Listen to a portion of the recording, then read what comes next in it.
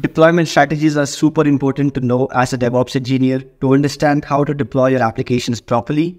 And it is also something which is asked a lot in DevOps interviews, so make sure you know them. And this is why in this video, I will explain 5 most used deployment strategies along with examples and when to use them depending on your application. So make sure you watch this video till the end. Let's start. Alright, so I'm here on my computer screen and I have this very good document that has information about all the different deployment strategies along with examples, when to use it and also how to use it. If you want me to share this document, do let me know in the comment section and I will share it to you. And if you haven't subscribed to CloudChamp, please subscribe to CloudChamp. We are very close to 100,000 subscribers. So please subscribe to CloudChamp. I post videos on cloud and DevOps. With that being said, now let's start with the video and understand different deployment strategies that you should know as a DevOps engineer. Let's start. As a DevOps engineer, we deploy our application using different methods or strategies to make sure that the application is deployed successfully with less or no downtime and no issues caused to the end user. So it is very important to understand which deployment strategy is best for your application. And in this video, we are going to be learning 5 important strategies to help you deploy your applications properly. But before we get started with learning different deployment strategies, it is very important for you to know what is a deployment. So a deployment is nothing but just releasing or upgrading a software so that people can use it. In simple words, deployment could be creating a new application and making it available to the end user, or it could also be upgrading an application from version 1 to version 2. Deploying an application is a very critical process, so you need to be extra careful when doing it, or else if there are any issues, it will cause many problems and you will not like it. This is why it is very important to create a plan on how you would deploy your application or create a deployment strategy. So what is a deployment strategy? A deployment strategy is a plan for how to release and update software carefully to avoid problems for users. And there are different deployment strategies. The most popular ones are recreate, rolling update, blue-green deployment, Canary deployment, or A/B testing. And in this video, we are going to learn all these important ones. There are many interviews where you're going to be asked questions on these different deployment strategies. So make sure you understand all of them. I do have examples and extra notes to help you understand all of them very properly. Now let's start with understanding what is recreate deployment. The first deployment strategy is the recreate deployment strategy, which is very simple and straightforward. Let's say you want to update your application using recreate. It will delete the previous version of your application, deploy the new version, and then start giving traffic to it. For example, if you look at this diagram, this is the version 1 of your application. Using recreate, it will delete the previous version, deploy the new version, and then start giving traffic to it. So this is version 1, it has been deleted, now there's a new version and the traffic is routed here. If you look at the definition, in recreate strategy, the existing instances of the applications are terminated all at once and then the new instances are created with the updated configuration. So this is a recreate strategy where all the old stuff is thrown away and the new stuff is put in place. Now benefits of using this strategy is, it is very simple and straightforward, and it also ensures that all the instances or pods are going to be running the same version of your application, either version 1 or version 2. There is not going to be an issue where some pods are showing version 1 and some pods are showing version 2. The disadvantage of using this strategy is there is going to be downtime during transition. So when you delete the version 1 and the time it takes to create new version, there is going to be downtime and the customers are going to face issues. So this is the disadvantage when using recreate strategy. Now to help you understand this strategy more with an example, if you have version 1.2 of your application deployed, updating it to version 2.2 using recreate strategy would involve terminating all the instances running version 1.2 and then deploying the new version, which is 2.0.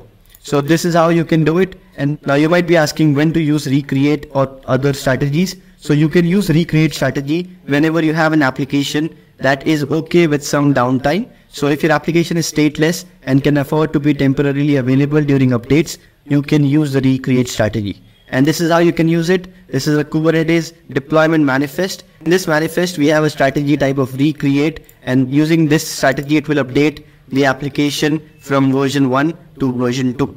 This is what recreate strategy is. Moving on, the second deployment strategy is the rolling update, which is the default strategy when deploying applications on Kubernetes. So how does this work? When using rolling update to deploy an application, it will create a new pod or a new instance of your next version before it deletes the previous one.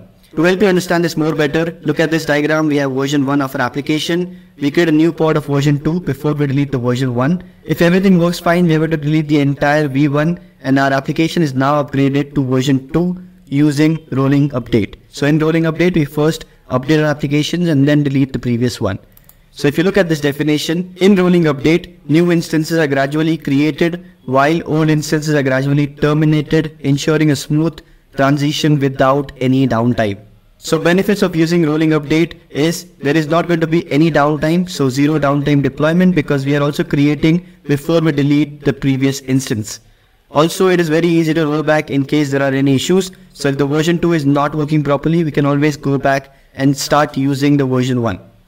The problem with this deployment time is longer than recreate, because here we are not deleting all the instances at once. We are first creating next version and then deleting the previous one. So obviously it will take time, but it will not have any downtime. So you will use this deployment strategy whenever you have applications that require zero downtime during deployment and can also handle multiple versions running simultaneously. So how can you use rolling update? Here is the Kubernetes manifest file that is using strategy of rolling update and also has max unavailable max surge, which provides instructions on how many instances or a pod should be available all the time. So this is rolling update strategy. If you have any issues or questions about any strategies, do let me know in the comment section, and let's move to the next strategy, which is the blue-green strategy. This blue-green deployment is actually a very popular strategy that is also used when deploying applications from different environments like staging to development to production. Also something which is asked a lot in interviews. So make sure you understand properly what is a blue-green deployment. So what actually is blue-green deployment and how it works? In blue-green deployment, you will have two identical environments having same version of your application. And if you want to upgrade your application from version 1 to version 2, using blue-green deployment, you will first update one of the environments. Let's say both of your environments have version 1. You want to upgrade using blue-green environment. You will first upgrade this to version 2, perform all the checks, all the tests, and if everything works fine, then you redirect your traffic from version 1 to version 2. Once you have one environment having version 2 and everything works fine, you will also do the same to the other environment to make sure you have two identical environments for the next update. So this is how blue-green deployment works. If you look at this definition here, blue-green deployment involves running two identical production environments, the blue one and the green one, with only one active at a time. The inactive environment can be updated without affecting the users, and then traffic is switched to the updated environment. So this is how blue-green deployment works. Users switch from old version to new version without even noticing. The benefits of using blue-green deployment is there is not going to be any downtime, so zero downtime deployment, and it is also easy to roll back by switching traffic back to the previous environment. So if you deployed your application using blue-green deployment and there's any issue to the new version, you can always redirect your traffic back to the old version. This is one of the benefits of using blue-green deployment. The problem with using blue-green deployment is you will require double resources to maintain identical environments, which will cost you money. You will have to pay more cloud bills if you are using blue-green deployment. And when can you use it? You can use blue-green deployment when you need to ensure minimal downtime and easy rollback capabilities.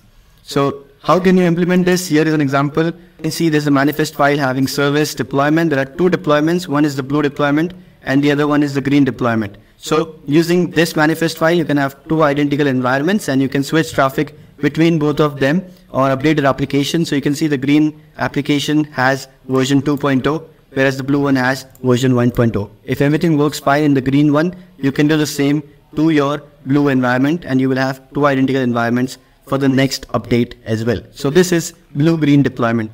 Now the next deployment strategy is Canary deployment strategy, which was very confusing for me when I heard it for the first time, but it's actually very simple. So what is Canary deployment? In Canary deployment, you will have two environments of your application, one having the old version and second having the new version of your application that you want to make available to everyone. But before you make it available to everyone, you just want to test out with few users, and this is where you can use Canary deployment. So in Canary deployment, you can test out your new version with some amount of your users, and then if everything works fine, you can make it available to everyone. So if you look at this example here, we have version 1 of our application. Deploying a new version using Canary would be giving some amount of users. If everything works fine, then give 100% of the user, and this is how Canary works. If you look at the definition, you will see Canary deployment involves rolling out updates to a small subset of users or servers before rolling it out to the larger group, allowing for testing in real world scenario before full deployment. So using Canary deployment, you can test out your new version before you make it available to everyone.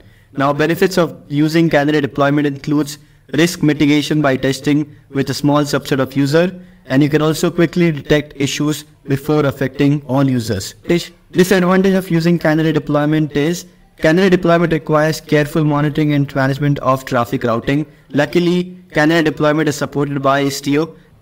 And you can see here is the Istio manifest that is using Canary, where we can define different weight or the percentage of how much traffic should be given to version 2 of your application and how much should be given to version 1 of your application. So when should you use it? You will be using Canary deployment when you want to test out new features or changes with small subset of users before rolling out to everyone. And deploying a Canary can be done by gradually routing a percentage of traffic to the new version. The next deployment strategy is A/B testing deployment, in which you deploy different variations or versions of your application to decide which one is best for your users.